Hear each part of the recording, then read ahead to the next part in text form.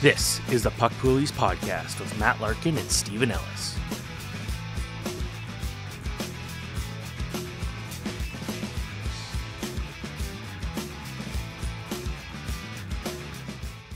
Hello, everyone. Welcome back to the Puck Poolies podcast. It's Matt Larkin here with my pal, Steven Ellis. This is episode 4 of our show. I can't believe we're already 4 episodes in. And of course, we're brought to you by PROLINE Plus.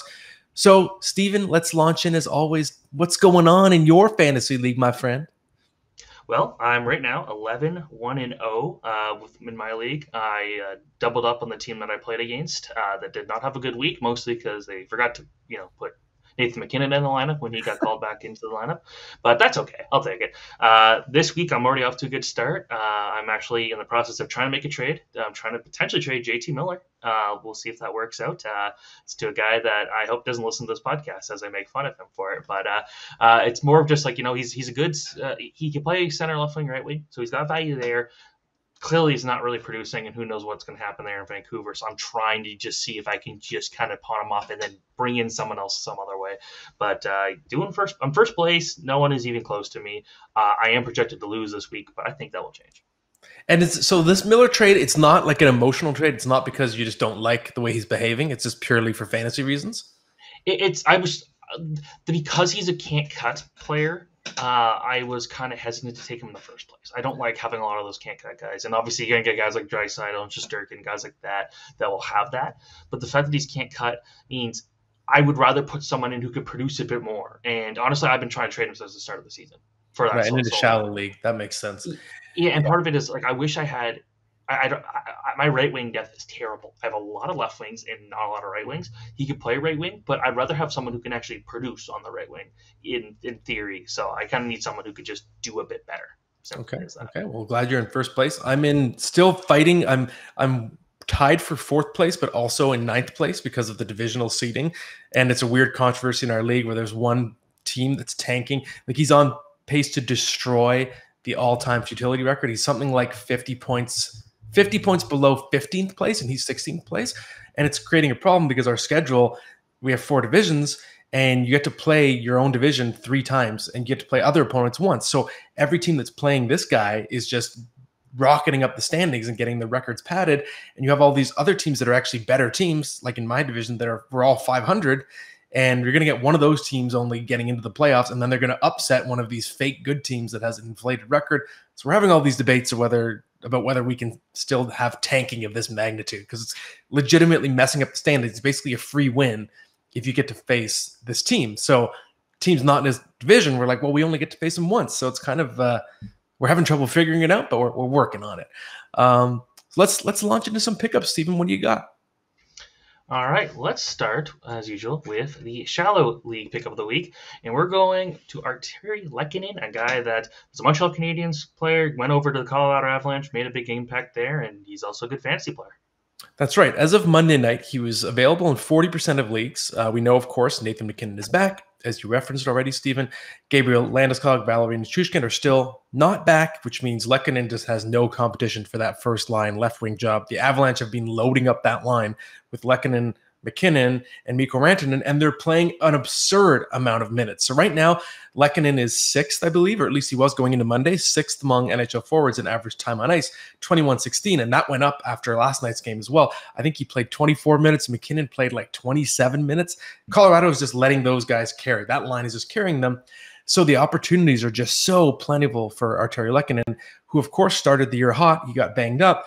But right now, his shooting percentage is just in a real cold spell, a really unlucky spell. Going into Monday, it was like almost 5%, his shooting percentage in the past 8 games. So there's some serious positive regression coming. He did have a couple assists Monday, but I do think the goals are going to come back too in a big way. So I'm surprised. I think this is a pretty valuable fantasy player to be available in almost half of Yahoo leagues. This one is an interesting one because it's not just one player, it's multiple. And it's the LA Kings trio of Iafallo, Dino, and Arvidsson. Why do you like those guys? Yeah, I decided to just get a little outside the box. So we know, of course, last year the really dominant line was Trevor Moore, not Alex Iafallo, on that spot with Philip Deneau, Victor Arvidsson. Right now, Trevor Moore's out. I believe it's going to be at least another week. So Iafallo can be subbed into that spot. They're available, respectively, Iafallo 93% of leagues, Philip Deneau 69%, and Victor Arvidsson 73%. So they right now have just found their stride. We know the Kings have heated up, and that line, even without Trevor Moore, is starting to play the way it was last year. It's a big play driving line. So of course that means more value in real life, but even in fantasy, lines that are great play drivers are very valuable in shots leagues. So Danault, Arvidsson, they're really piling up lots of shots. They just have the puck all the time. And we know the points are coming as well. Victor Arvidsson, 8 points in his last 6 games. Philip Danault, 9 in his last 7. So I don't know if you want to ride Iafallo for too long, because that spot is probably temporary for him. But at the very least, Danault and Arvidsson are really nice, short, medium, maybe even long-term pickups because of the way they're playing. They seem to have rediscovered their groove. It just took them a while. I had Victor Arvidsson in my own league. I just sat on him. I figured he's too good to stay this down for this long. He gets so many chances, and they're finally starting to click. So I think that entire line can help you right now. Arvidsson was always my sneaky pickup guy I like to make every year, and I haven't done it in a while, but I actually took a look at him this morning and said, okay, interesting. Speaking of a guy that I think is quite interesting and maybe the most obscure player to appear on the Deep League pickup, but he's playing so well right now, and it's Michael Amadio from the Vegas Golden Knights. That's right. And I picked him for that reason. I thought, why are we talking about Mike Amadio? I feel like we never will again. So this is a Loch Ness Monster sighting. We have to do it. And I chose him last night as I was preparing for this show, and he scored again last night. So he's been playing on the first line with Chandler Stevenson and Mark Stone. Of course, Vegas is a bit decimated by injuries, and he's been lighting it up. After the goal Monday night, he's got 5 goals and 9 points in his last 7 games. Mike Amadio, where is this coming from? He's 26 years old. But one thing I always say on fantasy shows, I've always said it, is I always look at players and whether they pass the scored at every level test. So the example I always use is I didn't trust Andrew Kopp because he never even scored 30 goals, I think, even in junior. But Mike Amadio is the opposite. He has scored everywhere he's played before the NHL. He had 50 goals in his last season major junior. He has been roughly a point per game player in the AHL. So then you have to wonder, okay, this guy does have scoring touch. What if it's just a matter of him never getting the opportunity to spread his wings in a bigger role? Maybe he does have the hands to sustain this for a little while. I don't know if it's going to last forever, but I do think it's at least worth a short-term pickup, ride that wave, and just see how long it can last, because he seems to have discovered something right now. So this is kind of where when you originally came up with the idea of the WTF pickup, this is the type of player I would think, but no, because the meaning of it is more of why aren't people picking this guy up? But for Amadio, looking at his stats, this is a guy who's actually just been on fire. And he had a 3-point game. He's had a bunch of points in the last couple of games, like you mentioned. So why not? Okay, I like that pick. That's very off the board. But let's go to the WTF pickup, and it's going to Edmonton for Stuart Skinner. And again, Edmonton's goaltending situation never seems to be a boring thing. Mikko Koskinen, by the way, has been pretty good in the Swiss League. Not that that matters. But what are your thoughts here on Stuart Skinner? Yeah, and it's interesting the way you put it. It never seems to be boring with goalies in Edmonton. I think maybe that's why Stuart Skinner is somehow still available in 31% of leagues. But to me, I'm kind of wondering if this battle with Jack Campbell is over. Skinner has started 6 of the past 8 games, 7 of the past 10. He has a .917 save percentage, and going into Monday, among goalies with at least 20 games played, that was the 8th best in the NHL. So among starting goaltenders, he stops the 8 most pucks in terms of just the efficiency, the save percentage. Can't really get much better than that in terms of trying to decide the winner between him and Jack Campbell. I don't know if there's much of a debate anymore. We see Jack Campbell's ownership level has really plummeted, but I don't see Skinner's ownership level rising in a way that's consistent with the drop for Jack Campbell. To me, Stuart Skinner should be at least, I think, owned in 80% of leagues, not 69% of leagues right now, just because of the fact he is now pretty much the starter on a team that does have playoff aspirations. Yes, the Oilers have those questions defensively, but the .917 save percentage suggests that Stuart Skinner is able to weather that storm, and the opportunities for wins are going to be there, even saves or shots if your league counts those volume categories. So I just think it's time to take the plunge on Stuart Skinner. You mentioned the saves and shots. For my league, we do track saves, which I'm not sure I loved, but then that made goalies extremely valuable. And I think I was the first one to really notice that in my league. And that has been very helpful. And I've got really good goaltending as a result, where even though I set the league up, I wasn't actually aware of the saves being part of it. And I went and picked a ton of goalies early just because I wanted to make sure I had the best. And it's really worked out. It's honestly one of the reasons why I'm dominating the pool I'm in, because goalies have been good for saves. So sometimes when your team is going out there and outscoring teams 7-5 or 7-3, you're still getting a lot of shots at games, but you're also scoring a lot. You can take advantage of the wins, the saves, everything in that case. Obviously, that's not how you want to play hockey. You don't want to have to always win 7-5, but sometimes it happens. Mm-hmm. And for this week, this is a tip that I really needed to hear because I keep falling into this trap. It's about depth. And what do I mean by that? What do you mean by that? Yeah, so there can be a trap you fall into where you're just trying to build a good team and you want to be able to stare at your roster and feel good about every single player and say, he's good, he's good, he's good. Every single guy is a solid player. My team is great top to bottom, but that can sort of paint you into a corner. And sometimes, especially, this is a tip, by the way, that applies more to head-to-head than anything else. But when you're playing head-to-head, you need to have some roster flexibility. You want to be able to play your opponent, especially if later in the week you're close in certain categories. You want to be able to have someone you can drop anytime you want, just so you can sub in that guy that's going to get you a few hits or a few blocks, whatever it is. If your team is loaded with players that just are those brand names that you're afraid to drop, you can't do that. So, for example, what if you have a team that's all scorers? You have so many players that are just reliable sources of points. Every one of them has a history of being a pretty good fantasy player. You're losing hits every week, and there's some weeks where you're close, but you think, oh, I can't drop whatever, Mikael Granlund, because he's a name that's been around for a long time. I can't drop him. He's a name. I can't drop Ryan Johansson, someone like that, right? And it prevents you from being able to pick up a Mike Amadio type of player, someone who's on a bit of a heater or someone that can help you target a certain category, whether it's hits, blocks, shots. So in my opinion, you want to trade, let's say you have a couple of A- players, try and trade 2 A- for an A+, try and trade 2 B+ for an A-. Even if it's a small upgrade, it's worth getting the great player for 2 good players, and then you have that little bit of roster flexibility.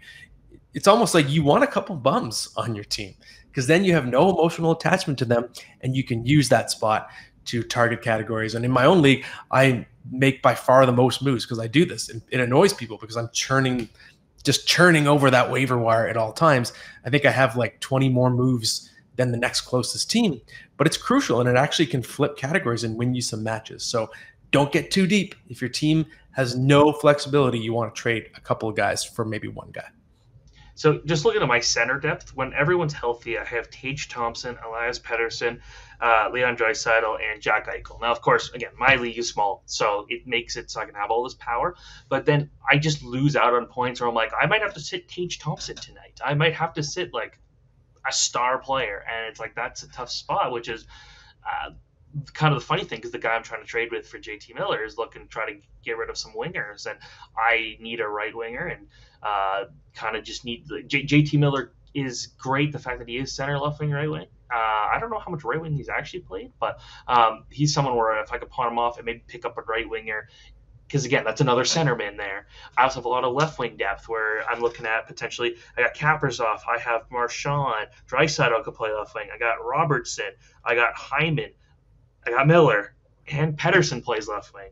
Like, that's a lot of left wings. So I got to kind of – I got to figure out how to kind of manage that a bit better.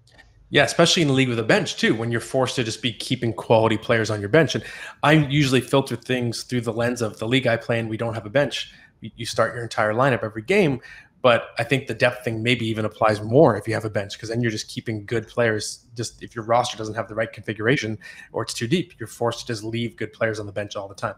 I have a league like that as well that we're playing in, the one that Frank Cervelli and Brock Seguin and I are in, where I have to sit Matty Beniers every night because I just have too many centers. So I'm thinking, I'm just too deep. I need to make a trade. So don't get too deep on your team, even though it feels better to look at your team and think it seems cool because it has a lot of brand names.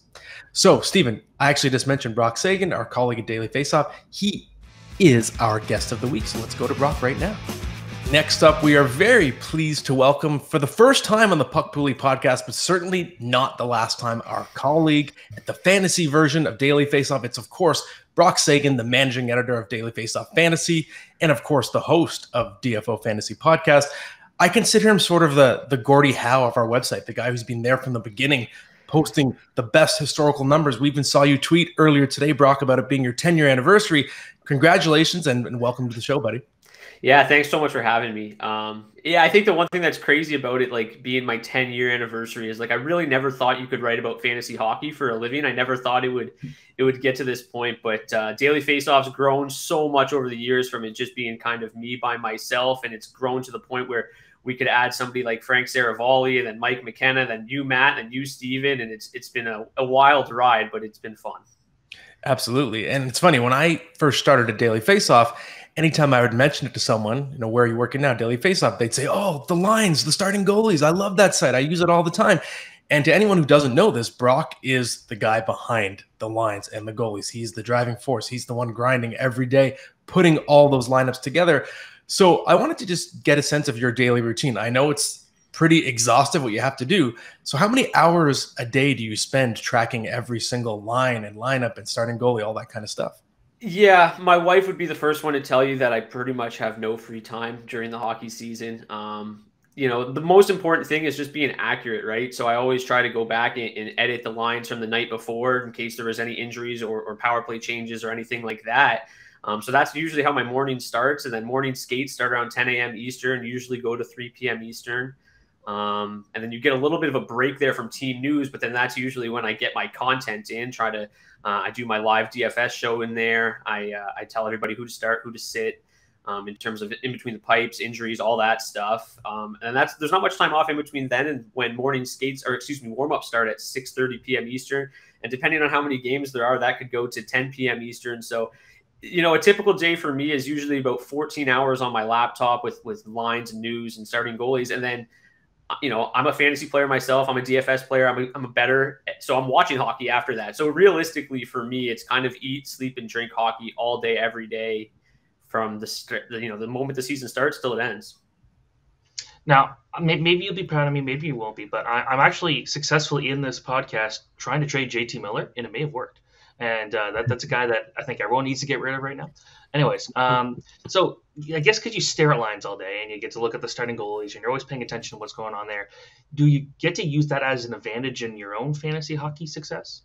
Yeah, I obviously it's been a huge edge over the years. I think the edge has probably decreased, as the years progress, because a lot of this stuff has become a lot more mainstream, right? Like Daily Faceoff was pretty small back in the day, but then now you even have like the sites like Yahoo putting the green check mark next to the goalies and stuff. So you don't, have to be quite as on top of it as you used to be. But yeah, before obviously I kind of knew some players that were moving up the lineup or now on Power Play 1 that other people probably didn't know about. And, I was obviously really good at streaming goalies. If they were in an opportune, spot start situation, I could pick them up pretty quickly and get them in my lineup. So, yeah, definitely it's given me an edge, but it's certainly diminished over the years with kind of how mainstream all just fantasy has become. So, Brock, I know all of us, I'm sure, have encountered these types of interactions before, but we know fantasy hockey players tend to be very passionate, especially when they have, things like money involved in their games. I remember once when I was with the Hockey News, I was at a wedding, and then there was a guy at my table who was angry that we removed the depth charts, and he was on me all night, like, come on, bring back the depth charts. So I'm curious for you, have you ever had any really strange interactions with readers or fans just over, how soon the starting goalie was up, anything like that? Yeah, I mean, obviously there's been lots of situations, particularly like if a goalie is confirmed even by the coach and then maybe he gets sick or he gets banged up in the morning skate and just doesn't end up starting, I typically get blamed for that. And I've tried to tell people over the years, like, I really had nothing to do with that. Coach said he was starting. He's hurt now. I mean, I didn't control that, unfortunately. He's not starting tonight. But yeah, those are the ones that are funny. But I try to be as accurate as possible. There's a lot of other Twitter accounts and stuff that maybe just kind of throw a green check mark on there to be the first one to confirm it or whatever. But I know how much money is at stake every single night on, based on what I'm saying. So I try to be as thorough as possible and make sure that I'm not making those mistakes, because it could cost somebody a lot of money if I don't get it right. So I've had a lot of those weird interactions where people get mad, but I think at the end of the day, it's kind of just a little bit of a freak out. And then they're like, okay, yeah, it's probably, not his fault. But I will say the best interaction I've ever had, it was when I was running the site by myself, and Bill Burr started talking about Daily Faceoff on his podcast. And I was like, oh my gosh, it's like he's talking directly to me, because it was just me. And he's like, I love the lines. So I'm like, this is pretty cool. So I actually had a chance to chat with him a little bit, went to one of his shows. So that was the best interaction, but there's definitely been some weird ones. That's awesome. So this is a chance to maybe brag. But can you give me a player that you were extremely right about this year in fantasy, and then maybe one that you were very wrong about too? Yeah, I went back and combed through my rankings yesterday, and kind of to my surprise, I think I'm having a pretty good year. Some of the guys, like my big thing coming into the season was to draft wingers, goalies, and defensemen early and wait on centers because the center pool is always so deep. And there were some names deeper in the draft that just didn't really make a whole lot of sense to me. And 4 of those names that I really liked coming in were Braden Point, Rupe Hintz, Mark Scheifele, and Tage Thompson. I had all 4 of those guys way ahead of their ADPs. And like I said, I was like draft wingers, draft goalies, draft D early, and you can fall back on these guys. And if you did, I mean, Tage, obviously, I don't think anybody expected this. He's been insane. But Braden Point, Rupe Hintz, and Mark Scheifele have all been really good as well. So those were, that was my big philosophy coming in. And if people listened, it worked pretty well. On my DFO fantasy podcast as well, I was very high on the sleeper potential of Erik Karlsson. That one looks pretty good.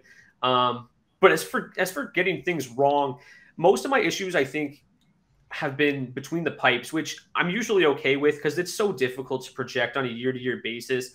My sleeper goalie was Connor Hellebuck, so that feels good. Maybe offset some of the things I got wrong. But my main issue was probably with Alexander Georgiev. I just wasn't 100% sold that he could be the guy in Colorado. I really liked Pavel Francouz as well. I thought that would be, at worst a 50-50 split, and both would probably have a decent amount of value. I didn't really see this coming.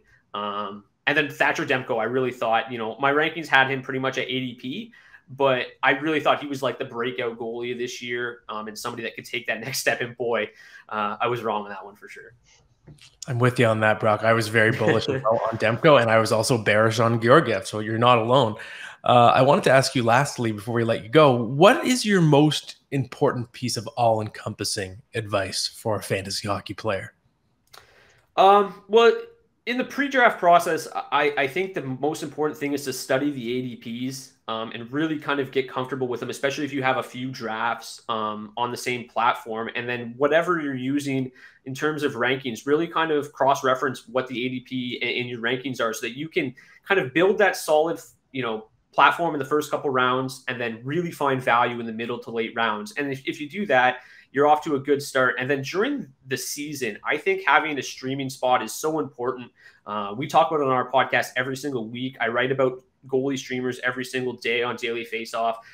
So maximizing your roster pickups, whether it's 7 a week or whatever, making sure that you're maximizing those pickups, having a streaming spot, maximizing the amount of games that you can get. So I write a strength of schedule article and streaming article every Monday and trying to maximize those pickups so that you can, pick up guys that are playing on the lighter days, usually Monday, Wednesday, Friday, Sunday, and making sure you're not picking up a guy that's going to be sitting on your bench. So during the season, that is the most important because even if you're picking up guys that aren't that great, they might be able to chip in and really help you win a championship because if you maximize that roster spot, it's going to be worth more than having one guy kind of just sitting there. Absolutely. Well, that's some great insight, of course, from one of the best fantasy minds in the business. And Brock, before we let you go now, just give us a quick plug, a little self-promo for your show, especially where and when to find it. Yeah, so the DFO Fantasy Podcast is usually released on Friday mornings. This week, it's actually going to be released tomorrow morning. We've got, obviously, commitments sometimes. But, usually Friday mornings, we do it once a week. Deep dive on pretty much everything, waiver wire pickups, buy and low candidates, you name it.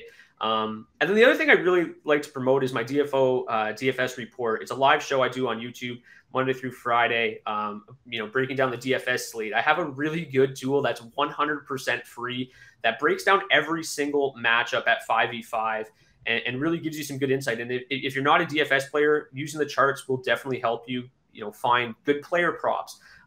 Even just find an edge in the game. We have pace of play, so over-unders come into play there. So there's a lot of information that you can find, and it's 100% free, which I'm really proud of being able to offer something that I think is great for free. Don't find that very often anymore. Absolutely. I agree, Brock. And thanks so much, man, for coming on. I'm sure we'll have you again. Of course, we're working in this together in this biz, and it's a pleasure having you, man. Yeah, thank you so much. And Steven, best of luck pulling off that JT Miller trade. I'm very close. I think it might happen in the next 5 minutes. As long as I don't click on Daily Face-Off and find out that he's on the third line with Sheldon Dries now, you might be able to pull it off. Well, that was awesome stuff from Brock. And now, Steven, I want to turn the floor back over to you for the prospect update. Who are you watching closely right now? Well, I'm going with Jakob Pelletier, Calgary Flames prospect. He's 21 years old. He's a little undersized. He's 5'10", which obviously isn't that small, but he's not a very strong player. And I think that's part of the reason why he hasn't been called up to the NHL yet. Because if you look at his numbers, he had 82 points with the Moncton Wildcats in 2019-2020. He had 89 points the year before that. He had 61 points as a rookie, which was over a point per game. So this guy showed that he could produce at the junior level. He goes to the AHL last year, almost a point per game player. This year, he might get 80 points. This is a guy that just continues to produce. So why will the Calgary Flames not give him a chance? That's the biggest question. And, talking to Mike Gould, who works with us Daily Faceoff and Flames Nation and everything, he's kind of like, wow, this guy deserves a chance. Watching him play with the Wranglers so much, he's a huge part of that team where you look at the Wranglers, and they got a lot of really good young guys, but you got to hope that they don't end up just becoming AHL for lifers. And it feels like that way because there's a lot of small guys that they're not giving a chance to. But I think if Pelletier can get a chance in Calgary's top six, and I think if you're calling him up, you're throwing him in that role. That's what you're trying to do there. I think he'll start to produce because he's not great defensively, but he sees the ice well. He's a very good shooter, and he's just as good of a playmaker. He makes players around him better, and I think if you put him out there and give him a chance in the top six in Calgary, I think he could produce and maybe become a full-time NHLer. I just think he needs that one chance. But when he gets called up, I wouldn't be surprised if he stayed up. They just got to make sure there's room for him. So we'll see if that happens. Yeah, it is just a matter of will Daryl Sutter, who's very old school, give him a chance. But it's funny, the way you describe Pelletier's game, he's a left winger, he can score, but he can set people up, make others around him better. It sounds kind of like the way people would have described Johnny Gaudreau before he broke into the NHL. Johnny Gaudreau wasn't a first-round pick. Pelletier was. He was, right? Yeah. But the scouting report, it kind of, I don't know, I see some parallels there. And we know that Johnny Gaudreau was able to have the best season of his career with Daryl Sutter. So that sort of dispelled the myth that a small guy can't play on a Daryl Sutter team. So you never know. Maybe there could be some surprise chemistry there. So let's move on, Stephen, to our best bet segment presented by PROLINE Plus. I'm excited for my bet today because it's really obscure, but I think it's free money, baby. First, a little bit about our sponsor, of course, PROLINE Plus. If you're not familiar with the way it's configured right now, it's the only sports book that gives all of its profits back to the Ontario government. So if you like knowing where your money goes and knowing that it helps something to do with your government services, that's what you're doing if you're playing PROLINE Plus. It's your local trusted sportsbook for over 30 years now, offering Ontario sports fans more ways to play in-store, online, or take the game on the go with PROLINE app. With your favorite sports and events right at your fingertips, download the PROLINE app and bet in-app with PROLINE Plus today, or head over to PROLINEplus.ca to learn more. Okay, well, I headed over to PROLINE Plus, and I found a bet that I think is just free money. I can't believe this bet's allowed, so thank you, PROLINE. It's the relegation round, Stephen. This one's for you, buddy. I found a World Junior bet. The relegation series has already begun. We know that Latvia already beat Austria 5-2 in the first game, and you can play the money line. You can bet on Latvia plus 115. That's really good value for the favorite. And I just don't see any scenario in which Latvia loses this game. The first game, the shots were 46-13, so even 5-2 was a score that didn't reflect how lopsided it was. And just if you look at the way the tournament has flowed. So Latvia was winless in the round robin, yes, but there was a shootout loss. Every game the margin was 3 goals or fewer, whereas Austria lost 3 different times by 9 or more goals. They're just not even on the same plane as Latvia. So the fact that you can actually place a bet at plus 115 on Latvia, to me, is just like, here you are. Would you like some money? Yes, I would. I'll place this bet. And I think other people should too. So what do you think of that, Mr. Ellis? Well, first, I'll add some extra context. So Austria was actually winning that last game in the relegation, but they were getting pretty outplayed. It was just a couple of really good bounces for Austria. Austria's first shot of the third period in that game, I believe, was 17 minutes in, and it was a far shot that had no chance of being anything. And then they had a power play at the end of the game and didn't even come close to taking a shot. Actually, Latvia controlled the puck. So, yeah, this is kind of like, wow, Latvia's gonna probably win that game, and Austria's probably gonna go down. And I think the key thing here is just getting the good goaltending, because that almost burned them for Latvia. Austria is not a good team. Now, to be fair, Austria's best player was sick in that game. David Reinbacher, a potential first-round pick in this year's draft. So he could go, but I expect he'll be in the lineup. He was sick, so we don't totally know. But if he's there in the lineup, I don't think the shot count is anywhere like it is because he has been a very good player for Austria. But I still think it's Latvia's game to lose here at this point. Okay. And if anyone has a hunch on Austria, I think the money line was like plus 500, something in that range. So you could win some real nice money if you're feeling really lucky with the Austria bet. Let's move on to some listener questions now, Stephen. Only a couple this week. Everyone's sort of shaking off the New Year's hangover. Maybe was watching the Winter Classic, but we did have a couple come in. So let's get to them. Well, I'm actually going to throw you for a loop. And I got one just a few minutes ago, and it's related to something we've already talked about. And it is, should I trade JT Miller? And this is from a guy named Mike. That's interesting. You know what? And so we know, of course, Steven is actively trying to trade JT Miller as we're in the middle of this show. I see the situation a little differently. I actually wonder if JT Miller is a buy low. I really don't like the way he's behaved as a human being in real life and just the way he's coming across. I've heard lots of rumors that he's not very well liked in that dressing room. I could go on for a long time. But to me, that all creates a buying opportunity. And again, I say this as someone who's a major villain persona in his own league. So I'm a shark. And if something in real life is making people change the way they understand JT Miller and view him, I'm going to use that bias against people. And I think he's someone you can buy low, you can get for less. And he is, even in having a down year, he's just a contributor to many different categories, right? He gives you a lot of shots, hits, points, even in a down year. So I think now you can maybe get him for 75 cents on the dollar. And I would be looking to buy JT Miller, not trade. Okay, I like that one. This one comes from Chicago Wants CB, and they have a picture of Connor Bedard, so that's what I'm going to guess CB stands for. Seth Jones is typically a good fantasy bet, but he's on pace to have nearly half the points he did a year ago. Do you think he can bounce back? No, I don't. I think actually the situation could get much worse for him during this season because look at all the players on the team that are important contributors that might get traded. Patrick Kane, Jonathan Taves, Max Domi, Andres Athanasiou. If all those guys are gone in a couple months, then Seth Jones has literally no one to pass the puck to. His numbers are already really depressed, just like everyone else in that team, but it actually could get much weaker. And we know there's no chance of Seth Jones escaping that situation. He has 7 years left at $9.5 million. The contract is buyout proof. He's not going anywhere. He just has to sit there and take it. It's hard. You kind of feel for him. He was hoping to be leaving Columbus for a much better situation, and now it looks like he's in an even worse situation than Columbus is in.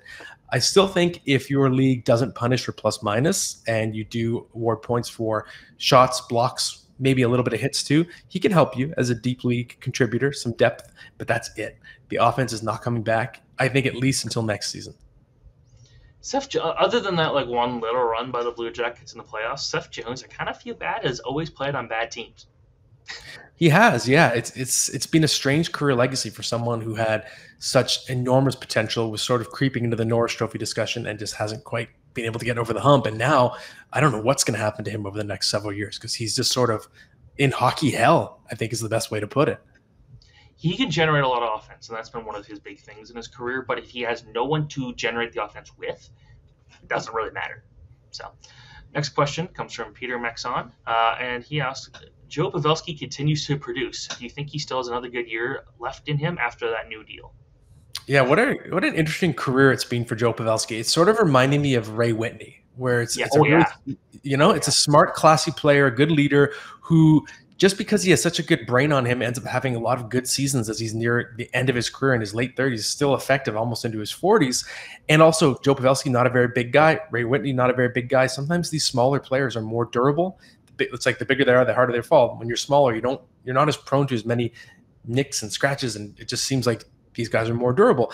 So I do think he has another good year left in him, especially just because of his situation. He has tremendous chemistry with Jason Robertson and Rupe Hintz. So I do expect Pavelski to be a player who's going to get close to a point per game even next season. So I would still be willing to draft him in a redraft league. I think if it comes down to keeper league, that's tough. If you're choosing between Pavelski and another younger player, there is some risk because we do know eventually one of these years the bottom will fall out. It has to happen. It eventually happened to Ray Whitney. It even happened to Jaromir Jagr. So in his age 39 season, there's going to be some risk for sure. That's why I prefer him as a redraft. I think he's riskier if you're keeping him over another good young player. All right, that's it for the questions. It is time for starting lineup. And last week you asked me about my favorite World Junior players. Connor Bedard might have to be added to that list now, but we're going to go to a non-hockey topic for this one, and it is your top 6 movies of 2022. Okay, and I haven't seen every major release yet because, of course, there are a lot of movies that come out at the very end of the year that are trying to win those Oscars, and they're still technically 2022. So movies like The Fabelmans, for example, I haven't seen them all yet, but I will. But I like my list. A few honorable mentions. RRR is really awesome. It's just bananas. If you like Mad Max, it's like the international version. It's just crazy. Violent Night, really fun Christmas movie with Hopper from Stranger Things. X, good horror movie. Bros, really smart, fun comedy. Banshees of Inisherin, I think that's going to be a big Oscar contender. Very depressing, but very quirky and interesting black comedy. You got The Northman, which is just a bonkers Viking saga. Avatar 2 was an entertaining movie. I liked it better than the first. It was less predictable. Those are the honorable mentions. We'll start at the bottom. Number 6, Turning Red. One of the best kids movies I've seen in a long time. It really struck a nostalgic chord for me as well because it's set in the early 2000s when boy bands are blowing up. That was my time. I was a teenager in the early 2000s, so it really hit close to home. It's also set in Toronto. So on many different levels, it felt special. And my daughter, of course, recognizing things she sees from around the city, was really excited to watch it. Number 5, a bit of a sleeper, Emily the Criminal. I'm a big Aubrey Plaza fan. I've never seen her do this kind of movie where she's in a serious role and kind of a badass as well, taking on a role of someone who's really rough around the edges after playing a lot of sort of posh characters. If you've seen White Lotus or Parks and Rec, so it was a fun departure for her. Number 4, Everything Everywhere All at Once. A really just visually stunning and fascinating and crazy movie about multiverses.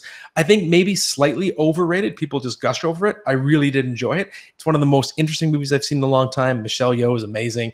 And Jamie Lee Curtis, I've never seen her have more fun in a movie. So it's absolutely worth a watch. It's really out there. Number 3, Barbarian, a really creative and fun, darkly fun horror movie, extremely suspenseful. I watched it sort of with a coat over my eyes when I went to see it in the theater. It was a great theater experience. So I don't want to give away too much. It's one of those movies, the less you know, the better. It's something that takes a turn that you never expect. Number 2, The Batman. I think not necessarily the greatest Batman movie ever made, but I think maybe the greatest Batman portrayal in terms of Batman in the costume. I think Robert Pattinson is the best, scariest, most goth, and just kind of creepy Batman that I've seen. And really, when you think about who Batman is, that's who he would be as a person if he was portrayed realistically. And I just love seeing Batman and Gordon work a case like it was the movie Seven for 3 hours. That was just it really scratched me where I itch. Number 1, Top Gun Maverick. I can't remember the last time a major blockbuster was this big of a home run. And I think it's an important movie because we've seen Marvel sort of taking over the theaterscape, and a lot of studios are afraid to release anything that's not a comic book movie anymore. But Top Gun was an original story, a sequel to original story, and it brought people back to the movie theater that weren't really going anymore. Because if you're not a comic book fan, there wasn't really much to see. And the aerial stunts were unbelievable. Actually, a really good performance by Tom Cruise. Great chemistry with Jennifer Connelly. So much to like there. It's probably my favorite major studio movie of the last 4 or 5 years. So I don't watch starting lineup for you. I don't watch a ton of movies, but Turning Red, I thought that was a great movie. It's great that also the city of Toronto built like a whole stadium based off the movie. That's really cool. It was kind of an interesting concept where they went back to the 2000s for some reason, but like it was pretty cool. Then Batman, I love that. I kept thinking that was last year, but that was an incredible movie. Still prefer Spider-Man No Way Home. Sorry. Emily the Criminal. At first, I heard that title. I'm like, oh, is this just like a dark version of Emily in Paris? No, that was a terrible joke. But Emily the Criminal is actually fantastic movie. And again, I don't watch a ton, but I just watched the Glass Onion movie, the Knives Out movie. It's pretty damn good. Yeah, I didn't mind Glass Onion. I thought it was okay. Very polarizing. I don't think it was amazing, but I think it had its moments. It had a great cast. I really like Daniel Craig as Benoit Blanc. I think he's the best part of it. And I do think Knives Out is actually one of the most overrated movies of the last, decade. I've never seen it, so I don't know. Yeah, it's good. I always say it's the thriller without twists. It has reveals, not twists. You sort of know who did it. It's so obvious. So I think it's overrated, but I still enjoyed Glass Onion as well. Just maybe not as much as Knives Out. Still more of a tighter movie, but I don't think it was an amazing movie. But that's the list for 2022, at least based on what I've seen so far. And that is the end of this week's episode, Stephen. Thank you. Thank you for sharing your JT Miller insights as well. Thank you to Brock Seguin for coming on the show. Thank you to PROLINE Plus, and we'll be back next week. escape things that I know that I've done